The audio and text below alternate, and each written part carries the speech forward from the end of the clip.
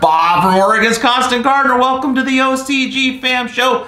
To you, my YouTube buddies, what's going on? Let me know in the comments. Let me know down there. We'll talk about it. It's going to be super fun. Okay, let's just get into this comprehensive feeding regimen. We're working on it day 2 with our super hot, super exotic peppers. I gave them a good watering yesterday, but they're a little dry. They're drying up a little bit, so we're going to give them another watering. And that's what I wanted to talk to you about. Yesterday we had Tim from Culture Biologics on the show talking about how Dr. Root is effective for doing that. If you're interested in that, watch yesterday's show. He also mentioned SLF and told us a little bit about why we should use that. But I thought, wouldn't it be good, straight from the horse's mouth, to talk to Newton from SLF-100 about why you use this with seeds. So that's what we're going to do. I'm going to try to get him on the old screen here, and we're going to see if we can get something going on. Hold on a second here. Here we go. Can you see that? Newton, what's going on? Hey, Bob. I'm trying to make it big on the screen here. Hold on a second.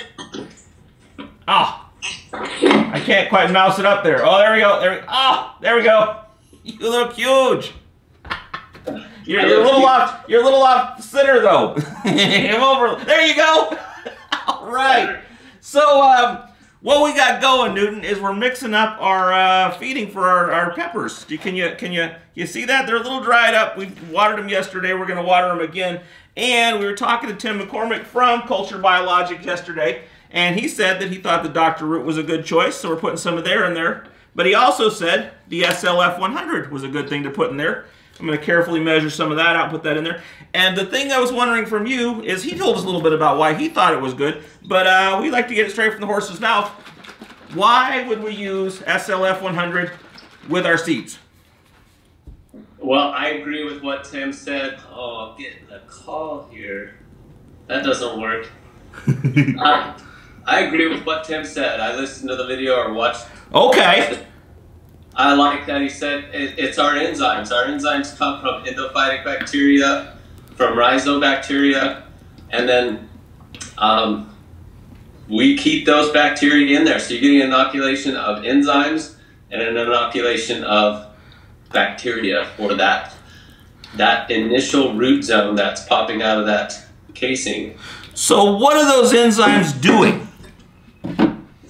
Those enzymes are breaking down that endospore, that starch, turning it into simple sugars for the root zone. Okay. From the seed itself? The endospore. The endospore. What's that? That's the food for the beginning of the plant's life. So you got this little seed there, and the endospore is a little part in there that's it's everything it needs to eat to get through its whole thing. And you're taking that and helping that to break down more quickly, more efficiently, more prodigiously. It's a starch, and it needs to be broken down into simple sugars. Okay. Okay. And then the bacteria. What are the bacteria doing in there? The bacteria are infecting the plant tissue, and they're also inoculating or infecting the root zone of the plant, becoming the plant's first immune system, or the plant's immune system. That's what it's doing. Well, cool. That seems so. What's that? Creating a healthy life. Beautiful. So let me ask you this then. It sounds like it's a slam dunk. That's what we should be doing. Is these two? How is there any cross between the SLF and the Dr. Root? Something going on between those, do you suppose, or is this mostly just two different things working, doing their own stuff? Well, Dr. Root is definitely going to start feeding that microbial field or the microbiome of that beginnings of that plant's life. So absolutely, it's exactly what you want at the very beginning of a plant's life. Cool. Now, how often do you recommend? We watered yesterday, and it looked like it was drying up a little bit, and so I watered a little bit more with these seeds. Just you're as a gardener, how often do you think I should try to shoot for watering this thing and having it, get kind of dry between waterings? How should that all go? That all depends on how that soil is draining. I typically like to let the top layer of soil become a little bit dry, especially. Sounded like you were sprouting some peppers there. Yeah, we are. Definitely don't want to keep that saturated. You don't want to start growing that green film on top or green mold on top, because your your seeds will not sprout. You want them to dry out just a little bit, but you don't want them to become dry either. So would you, let me ask you this, I've watered them a couple times here. I really don't see any runoff down in the tray. Would you water them until you have some runoff and then let it dry out from there? Or if you have good drainage, we're using some number 4 soil, or would you just keep watering them to keep them damp on the surface and not worry so much about getting runoff through the bottom of the plant? I wouldn't worry too much about getting runoff through the soil. Initially, yeah, I want to saturate all of the soil. And that's what we did, yeah, okay. Yeah. So now let me ask you this too. Some people mentioned they thought maybe putting a dome over it. How do you feel about putting domes over stuff when you're propagating? Not my favorite way of propagating, just because it can stay too moist in there.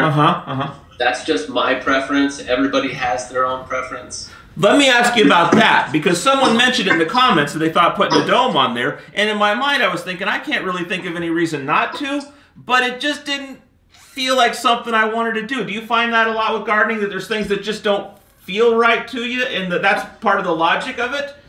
Yeah, you know, actually a long time ago I tried using a dome, and that was the biggest issue for me, was it just never dried out like it should. It just kept too much moisture in there and kind of created a soggy environment. But that could have just been my initial overwatering with poor drainage of soil, or all different kinds of things. So different strokes for different folks situation. That's right. Very cool. Okay. Well, I don't want to keep you. I sure appreciate you coming on last minute like this to talk about it. And you know, that's all we needed, I suppose. So we sure appreciate it. Sweet. All right. Easy for me. For more information about anything on today's show, go to our website, OCGFAM.com. And if you buy anything while you're there, use the code FAMHARVEST. It's going to save you 20%, and it's a lot of fun. The OCGFAM show, it's pretty good. It happens every day. It's the OCGFAM show. See you tomorrow.